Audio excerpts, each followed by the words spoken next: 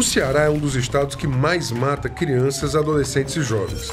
Para combater essa trágica realidade, ajudei a criar o Comitê de Prevenção dos Homicídios na Adolescência e presido a Comissão de Direitos Humanos, que recebe, acolhe e denuncia várias violências, inclusive violências policiais e tortura.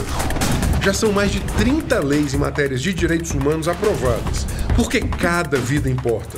Diante de tanto ataque e retrocesso, erguemos nossa voz defendendo nossas bandeiras: liberdade, justiça, dignidade humana. Pela diversidade religiosa, pelos direitos das mulheres, pela população LGBTQIA+, pela negritude, pela população com deficiência. Queremos continuar o nosso mandato porque não nos falta coragem para lutar. Quem nos representa para fortalecer a luta social. Renato Roseno é 50, 500, pessoal é companheiro, é o nosso estadual.